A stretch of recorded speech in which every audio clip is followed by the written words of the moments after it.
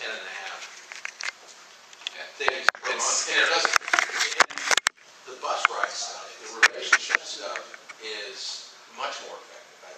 Studies I've seen, it's more like 30 to 40% when you go in either hand in hand or with a referral. Yep.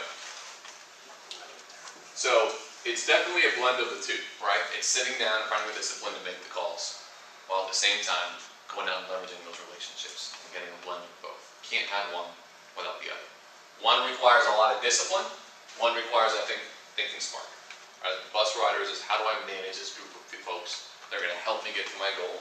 And the calls are just, I know I don't want to do it, but I know I have to. I'm going to force myself to sit down and not let that tyranny of the urgent or that fire alarm that some customer or partner is pulling come in the middle of this 2 hours I've got blocked out for the entire week.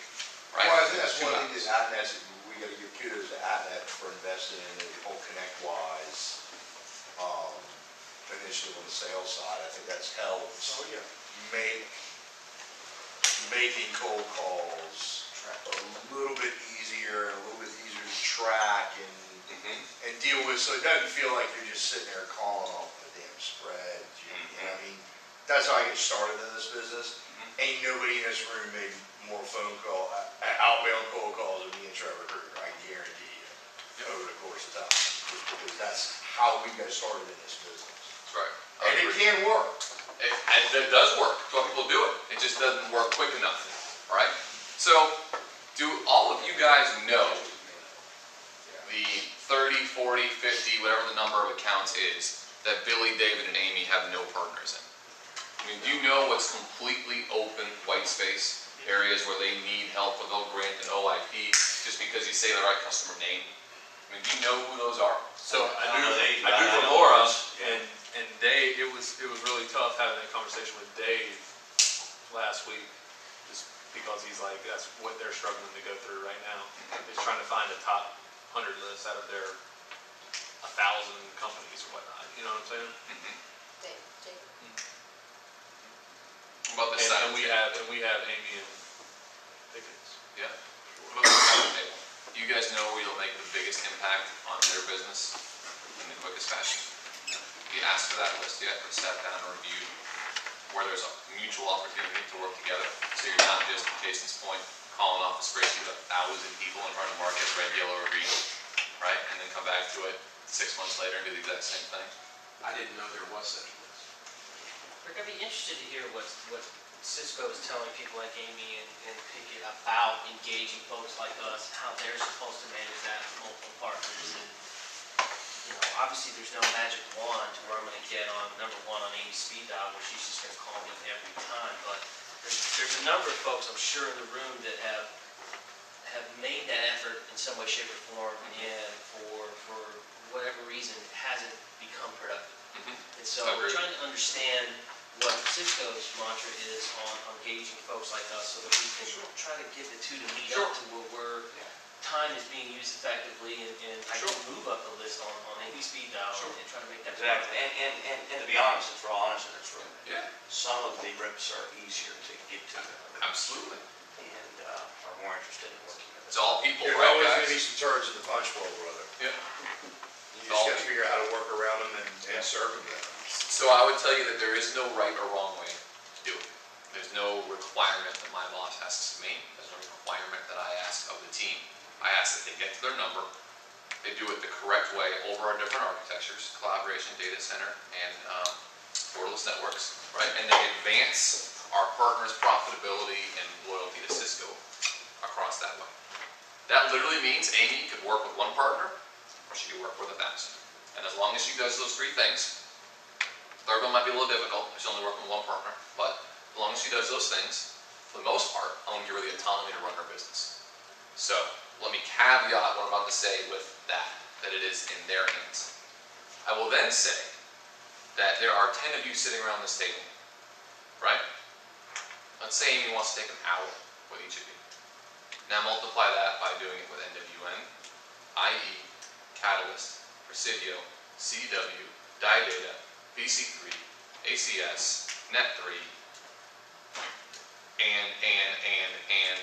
and you quickly see the problem we run into, right? Which is we would do nothing more than me partners all day, every day, and have the very similar discussion. Which means she cannot do the two things I asked her to do more than anything, hit her number and do it across her architectures. So, she needs to start making some tough choices. Who do we say yes to? Who do we agree to meet with?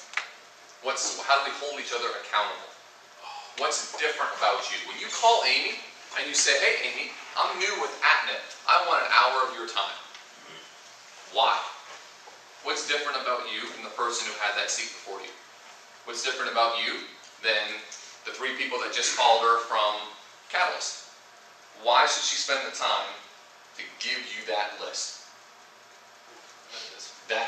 Go ahead, Trevor, what's the answer to that? You got to be aggressive, show her that you're aggressively pursuing her accounts. You've got to show her that you're willing to help her meet her $8 million quota. And then you've got to close business. Once you do get some appointments and get her attention, AIDA.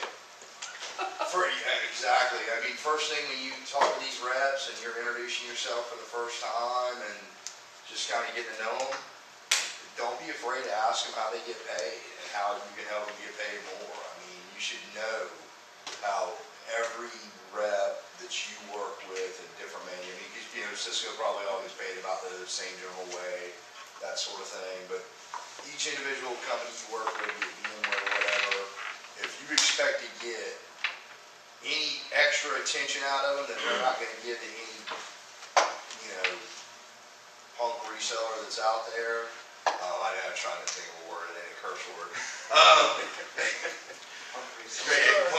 Punk reseller. If you expect to get any attention out of them, you got to show them that, yeah, like Paulo said, you may not be bringing them deals on the steady. They get that. If they understand our business, if you've done a good job of explaining our business model to them, then they're going to understand that. But you'll get that special treatment if you know how they get paid and they see that you taking an interest in helping them when you can. You know? It's not that anybody doesn't like you guys. We're all just a bunch of assholes that don't want to take the time. It's we literally can't. They're being asked to spend 8 to 10 customer meetings a week and 4 to 6 partner meetings a week. Map in your travel time, the prep for each one of those meetings, and the post-mortem of every one of those meetings. Then you throw in the fact that most of us have children that we'd like to see every once in a while. You start to run out of that time in the course of a week pretty quick, right? So for you to break in with a brand new rep, if you're new, it's kind of like you break in with a brand new customer. That value prop's got to be pretty good. You got to be aggressive. You got to be consistent. And you got to show what's in it for me. With them. Yep. What's in it for me, with this case, the customer being me, or Amy being me, or Billy being me? What are you doing for me right now? And Rick and I have a great case study of how it won't always be easy. I mean, the first 6-8 months, me and Rick didn't get along at all. But, you know, it basically was, I was being tasked to work with Cisco, he was being tasked to work with me, which is a little different than kind of what we're talking about now. But you gotta be aggressive, and you've got to force yourself to break through whatever barriers there are to entry with that person. So we're looking for accountability and responsiveness. 2 things that you guys have said you do a very good job of. Same thing with customers. Which means if we give you a list of 10 people and say we have no luck breaking into this, it's just pure white space. And look, every one of these folks has 250 plus employees. Can you set a meeting for us within 2 weeks? 1 meeting out of 10 for us to go on, make a 4-legged sales call together while we get this relationship going. You would be shocked how many reps we never hear from again. Never. I don't know whether you made the calls. Frankly, I don't care. You've demonstrated that by not keeping me up to date on your progress, or not being able to get through any of those, or at least just circling back and saying, hey man, I called, I got 8 machines, I've sent 3 faxes, 20 emails, I've knocked on a couple doors, there's just nothing going on here, you know, can we find 10 more, or can we do X? By not doing any of that, you've just said, just like everybody else, no accountability, no responsiveness, and I've got 5 other partners over here standing here with their hand out saying, hey Amy, remember that deal I brought you last month? Yeah, that was $100K. When's the last time you threw me one? And you guys know you say it because you guys say it, right? How often does Cisco bring us deals? Not enough. We do X, Y, and Z for you. So when we get one of those few jump balls, we're going to send it to the guys that we are indebted to already, not the brand new guy looking to break in. And that's just the reality of the fact that there's... Well, Rick, I disagree. I mean, I've seen it happen where y'all have sent it to the new guy that's trying to break in, that's done that due diligence. That's doing the right reached out, steps. that's doing the Let's right do this, let's test the new guy, and go ahead and put up 10 Yeah, let's do accounts that. that you guys want to get into, and I'll ready to take that challenge. They've got the list. Before we walk out of here today, figure out what 10 accounts in Columbia they need help getting into. You can just slow your roll, chief. I got a couple of accounts. We need to all be involved in that conversation. And I'll tell you, and I've heard it way too many times with newer salespeople. Do not tell your vendor, I'm the most disorganized. if you'll just, I can take care of it. If you'll just throw me some opportunities, I'm there for you. I mean, of course you will. I mean, who wouldn't? It is just an illusion to believe these guys just have deals sitting around going, gosh, I wonder who I should give this one to. Oh, all right. I don't actually want to close it. I'm just going to sit here in my back pocket. I don't want that money. It's just, all this shit's broken. They're just sitting there. I'm just going to wait for someone to ask me for it. I'm not actually going to go and make it happen. There was a small period of time from about 95 to 99 where this industry was growing in such an exponential curve that literally there would be leads falling out of people's pockets. And literally a Cisco rep would drop off a router on Monday, come back in to pick it up on Tuesday. The guy said, no, you can't have it. Write me a check. No, I'm taking it, but you can call Mike here and he'll get you the router tomorrow. The reality is today is that when a lead shows up for us to be able to work with another partner, generally out of the issue of is that we've got an end user that is extremely frustrated with partner A and they're looking for a new choice. So do we trust you? Do you have the engineering expertise? Is there a working relationship? Because I've got a customer that has raised their hand and said, I'm tired of brand A, I want brand B. Which means our ass is now on the line if we recommend brand B and then brand B doesn't deliver. But I still come back to be specific in what you're asking, be consistent in what you're asking for, approach it from a what's in it for me, just to break the ice, and then if they still don't respond, copy Lonson or Joel or me. We can't fix these things if we don't know about them, right? And that's fair, because if my team is not responding, and you've given them every reason to, and you've done it the right way, then that's an issue on our side of the table, right? And that's something we'll address. Well, I have some advice for someone. I'm kind of not far along from where you are, just a few months ahead of you. But what I found, not only with Cisco, but with the other folks, is that I had the same sort of frustrations. It feels like my stuff wasn't getting responded to or whatever. But I realized that, and an example, I guess, with Amy and I invited Amy into one of my accounts, and we went in to see an account and sat down together, and from that point forward, I felt like things began to move forward in a lot of respects. But not just with Cisco, whether it's with EMC or VMware, I would suggest probably the best plan is to pull the vendor into your account first. Bring them in, because they've got quotas that they've got to make this many contacts with customers. It's 8 to 10. That's right, and if you bring something, my grandfather would call it priming the pump.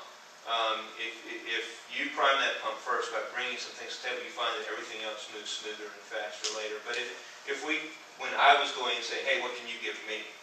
I don't blame the vendor. I mean, whoever they are, they've got 10, 20 different partners to work with. So that'd be probably the advice I'd give you. That's what worked for me. And to Ted's point is, if you've got that list of white space accounts, right, and you've got a meeting with a white space account on Amy's list, and you're going in there to talk about storage, who cares? She's never met with them. Call her. She'll go in there and meet with them and sit there just like this right here for the 45 minutes that you're talking about EMC or whatever.